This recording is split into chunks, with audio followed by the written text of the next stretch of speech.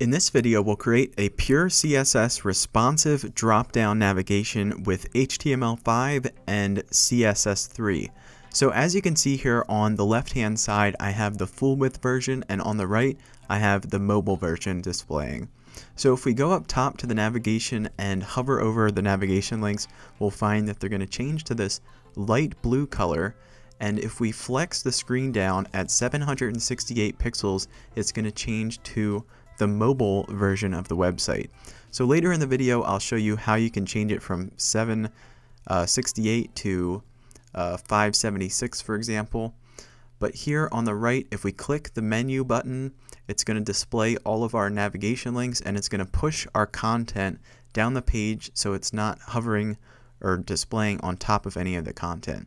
So in the description of this video will be the responsive drop-down menu starter files if you want to follow along with the tutorial, as well as the finished version right here of the drop-down menu. So I'm going to go ahead and open up index.html and CSS. I'm going to be using the free text editor called Sublime Text, which works for Windows and Macs, and then I'm going to have index.html open in Google Chrome as we're developing the drop-down navigation. So let's go ahead and put these starter files to the side, and we'll see what's already included for us in index.html and style.css. So as you can see here, we have the image already uploaded and the paragraph underneath it to start us off with some content for the tutorial. So we have the image class banner right there with the beach image and then the paragraph underneath. Then on style.css we have a Google font added for us, as well as the media query started. So at the top here you can see we have the title of the website followed by the link to style.css and the starter image and paragraph there. So let's start off with the HTML5 tag nav, and then inside of that we'll create a div ID for our logo. So we'll just call this div ID logo, and inside of that we'll add our logo image, which is macintuts.png from the starter file, and then close out the div for the div ID. So now if we refresh, our logo will be right here. We're not really seeing it because it's white, but let's move on to basically a button or a label tag, which will help us display the navigation here when we click on the menu button. So drop down underneath the div ID and we'll write label for, and we'll call this drop, and then class toggle, and then in between our label tags we'll just write menu, or you can write whatever you want to display right here for your button. Okay, and then we'll drop down and we'll have an input tag, so we'll say input type checkbox, and then we're not going to give this a name, but we'll use the ID where it says drop, so for the label. Okay, and then you can close out your input tag, and now if we refresh, here we have the menu text with our checkbox next to it, which later will be displaying our list items here for the mobile version, as you can see. So let's go ahead and add our unordered list for our navigation now. So you can drop down underneath the input, and we'll give our unordered list a class. We'll call it menu, and then close out the UL, and inside of that we'll have our list items with the links inside of them. So li-ahref, and then home for the first link, and I'm just going to use the hashtag to keep the links blank here. For home, for example, you can do index.html or the home page of your website address. So we'll change the second one to about, then we have services, portfolio, and then the last one is contact. Okay, so now if we refresh, there we have all 5 of our navigation items. So that's everything for our HTML. Now we can go over to style.css and get started from the top with our first style. So the first thing that we'll reference will be the actual body section of the HTML document. So this is what some may call a reset style. So we'll say body and margin 0 to take away any inherent margin from Google Chrome. As you can see here, when we refresh, all the margin has disappeared. And then let's change our font size to 22 pixels from 16, which is the inherent font size with Google Chrome, and then our line height to 32 pixels to space everything out a bit. And then let's use the font family that we have imported from Google Fonts at the top, which is Open Sans, and it's a sans serif font. Okay, so now if we refresh, there we have sort of the rounded, softer font with Open Sans. So now let's do away with the menu toggle here. So we only see it once we're on the mobile version. So we'll reference the toggle class and then the ID drop right here. So we'll want to have that in brackets for our label. So ID equals drop, and then open and close your swirly brackets and say display none. So now if we refresh, our menu text and the checkbox has disappeared. Okay, so now let's style or get started with styling the actual nav. So we'll reference that with nav, and then let's take away margin and padding with margin 0 and padding 0, and then we'll give it its blue background color with the hex value 01579B. Okay, so now if we refresh, there we have our blue background color, and now we can move on to the logo styling. So we'll want to add some padding to our logo ID here, and we'll have it float to the left. So let's say hashtag logo display block and float left, and then we'll give it a padding of 10 pixels top, 0 right, 0 bottom, and 30 pixels left. Okay, so that's looking pretty good. And then the next thing that we'll do is let's get rid of the white space that we see surrounding the navigation. So let's start with the bottom first, and we'll create sort of an invisible horizontal rule saying that nothing can display immediately after the content because we'll use a clear tag. Okay, so nav : after, and then content, and we don't want to insert anything after our content, so we'll leave it blank there. And then we'll say display table and clear both. So this is going to clear that white space and push the image right up against the bottom of our navigation. Now let's move on to our unordered list. So we'll say nav ul, and then we want it to push off to the right, so we'll say float right.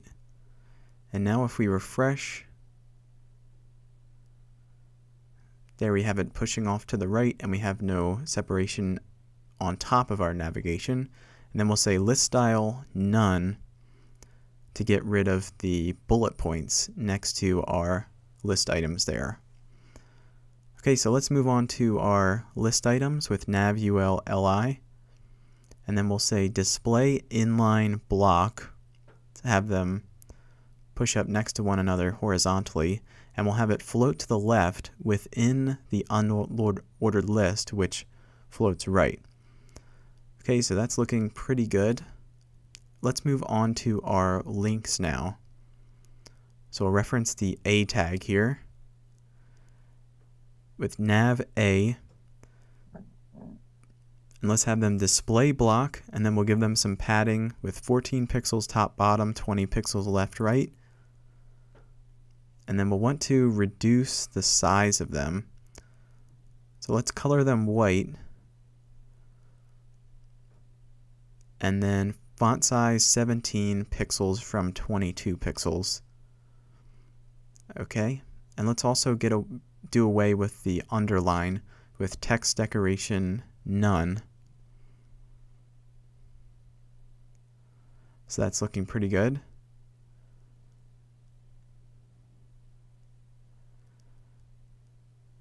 And we have some unwanted space to the top and bottom. So let's go back up to our unordered list, and I'm going to say padding 0 and margin 0.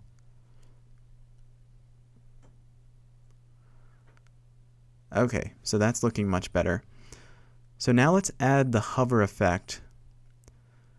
So we want it to display with that light blue shade when we hover over the navigation items, as you can see here. So we'll say nav a : hover, and let's change the background color to 3378AF to get that light blue shade. And while we're at it, let's also reference the banner class here for our image with image.banner, and let's give it a width of 100% so it stays within the screen. Okay, so that looks pretty good. So that's everything for the full width version. So now we can move on to the mobile version of the website with the drop-down menu. Okay, so let's start from the top with our logo, and we'll go ahead and center it inside of our media query here. So if you want it to collapse into the mobile version at a narrower width, you can change the 768 to 576, for example. So let's say display block for our logo, and then we'll give it a width of 100%. And then we want it to align center, so we'll say text align center. And then we want to take away the float left. See, it's still pushing off a little bit. So we'll say float none. And then let's give it a padding on the top and bottom. So we'll say padding 20 pixels on top, 0 on the right, and 10 pixels on the bottom. Okay, so that's looking pretty good, just like the original here. So now let's move on to our list items. So we're going to give them a width of 100%. So we'll say nav ULLI width 100%. Okay, so that looks pretty good.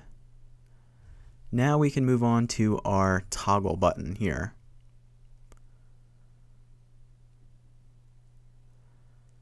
So we'll want to reference the toggle class that we have up here where it says display none.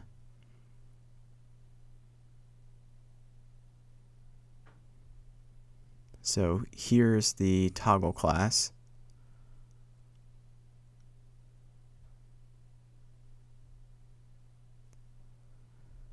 And then we have our A class. So .toggle plus A, and then we'll reference the menu also, and we'll say display none.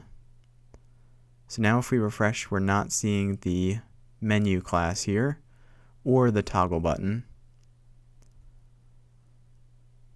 So we'll go ahead and reference only the toggle class now without the links included. So .toggle, and we'll say display block, and then we'll give it a background color of 00457C for the menu button. Okay, so there we have it. And then let's change let's add some padding.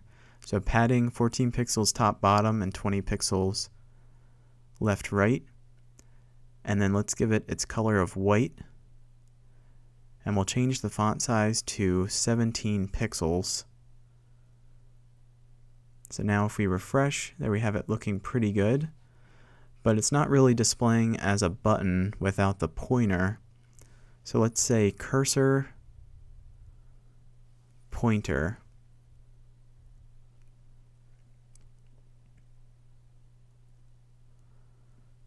Okay, so now let's go to the hover shade for the menu button, and let's give it a background color of 003C6C.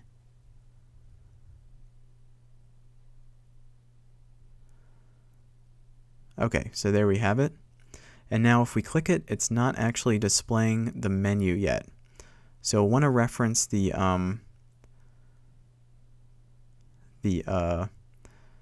ID here for drop for our checkbox, and we want it to tell it to display once it's checked. So we'll put this inside of brackets and we'll say ID greater than equal to drop colon checked plus unordered list display block.